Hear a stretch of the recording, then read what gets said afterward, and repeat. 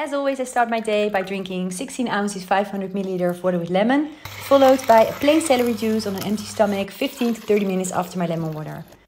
For breakfast, I have the Heavy Metal Detox Smoothie. See the link in the description below on how to make it. And the second part of my breakfast is apple porridge.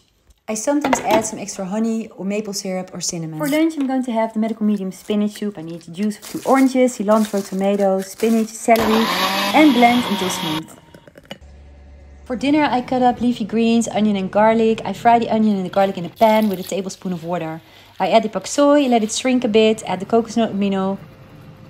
I cook the brown rice noodles until tender, and I'm adding them to the paksoi. I stir well, and it's ready to serve.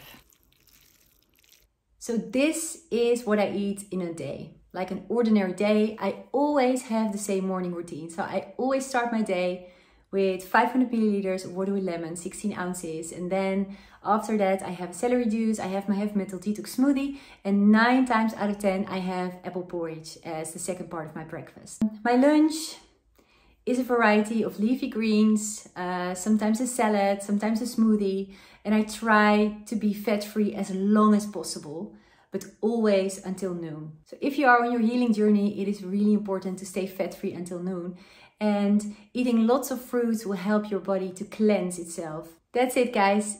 Do you want to know more? Like and subscribe this video, and I see you in the next one. I'm sending you lots of love.